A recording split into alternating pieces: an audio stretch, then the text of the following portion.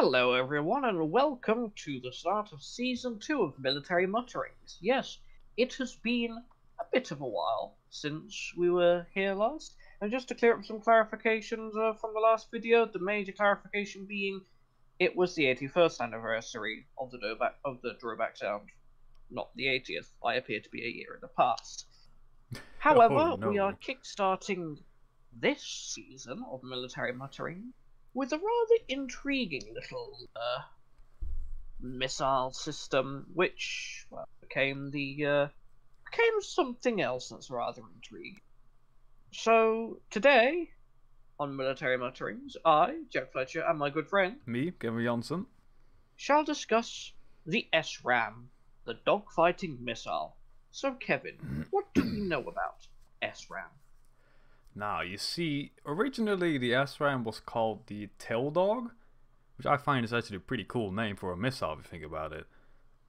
Because, you know, the whole point of the SRAAM was for it to be cheap, short range, and, well, the short range sort of came as a byproduct, so cheap and very maneuverable and pretty much just always deadly. Well, you say it came as a byproduct, but it was also developed partially because of the experience required for That is a true, short-range air-to-air missile from the American experience in Vietnam.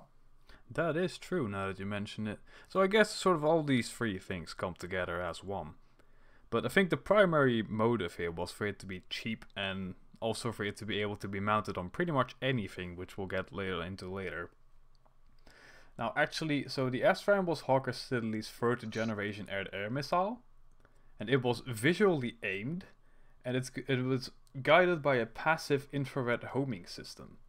Now also something I like a lot about the SRAAM is it pretty much can lock on to anything in a very wide field of view. So even when you've got only got one shot at the enemy and the enemy is not really straight in front of you anymore, you can still fire it. And that is mainly because the SRAAM was the first rocket in the world with thrust vectoring. First missile there, even. And Oh what else is rather yeah, missile. interesting? There's not really a rocket anymore. Would be an interesting rocket if it was. It's a rocket with extra steps. Yes, it's a rocket with a mind of its own. Now, what's interesting to note about the SRAAM? It wasn't rail launched. It was launched from tubes, which meant that on one rail, whereas you would only normally have, for example, a singular AIM-9G, for example, you could have two SRAAMs. Exactly. Like the most standard mount was just a dual mount. So you would just have one mount and then a tube on either side of it. The photo we've got in front sort of shows that. Yes. So, Kevin, let's get into a rather interesting little thing you could click on the PowerPoint. And yes, for those of you wondering, we are indeed using PowerPoint.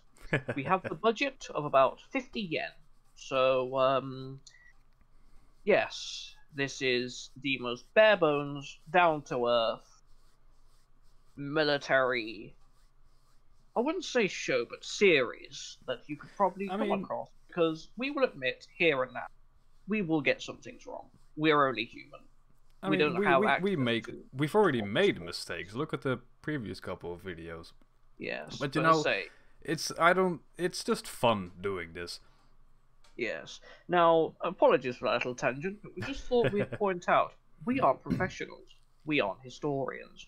We're just two people who like military history. Exactly. And now, back to your featured program with Harrier T-52 and Hunter F-6. Now, Kevin, what's so special about these aircraft in particular? Now, these ones that we got right here are the only aircraft that actually carried it.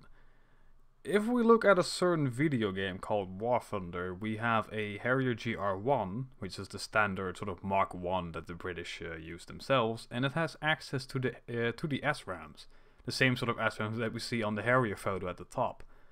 But the thing is, the GR1 never actually carried these. It could have carried them, but it didn't do it.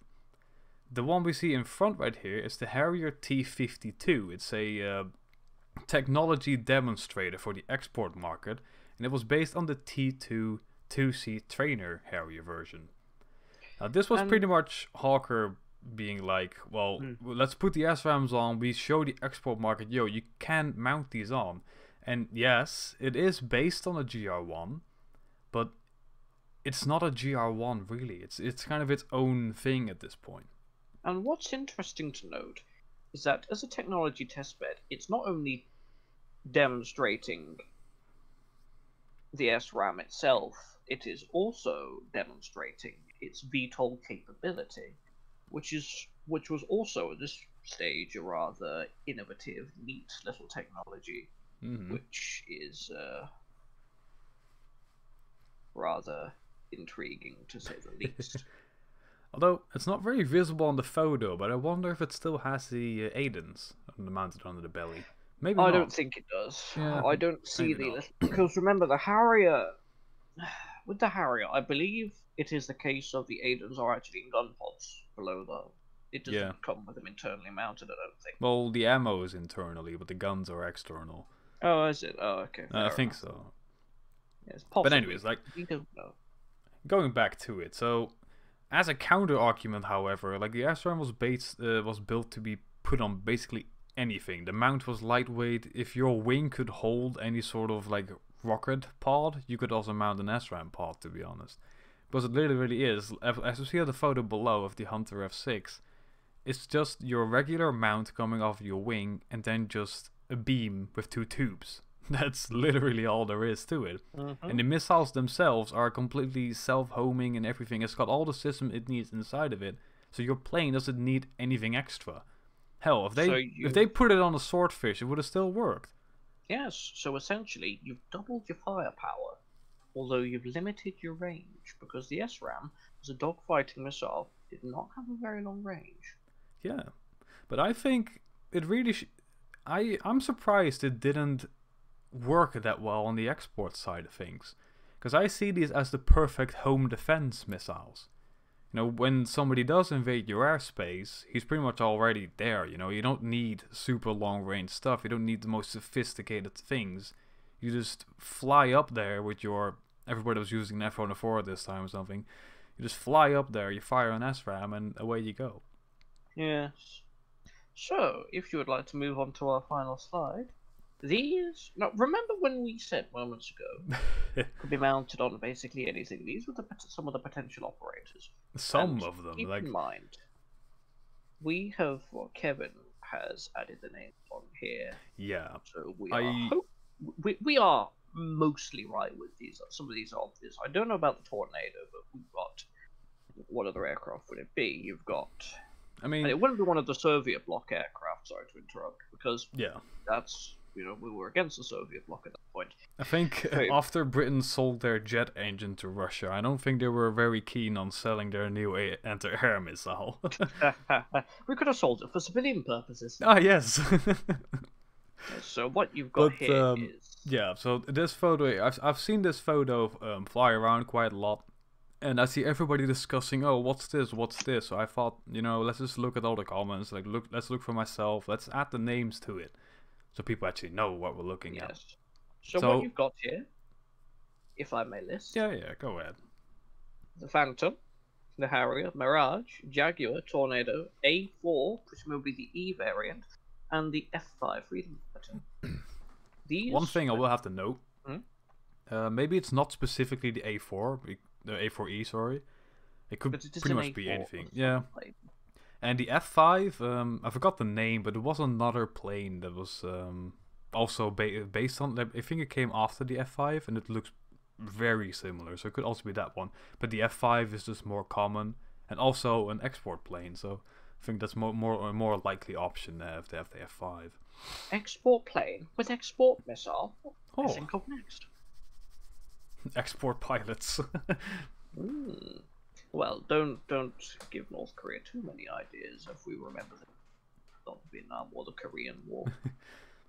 But if we think about it, so the only one missing here is the Hunter F6, that we know of at least.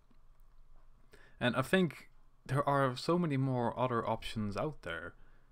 Like, as for the Mirage, you can pretty much say any type of Mirage will work here. For the Phantom, any version of the Phantom.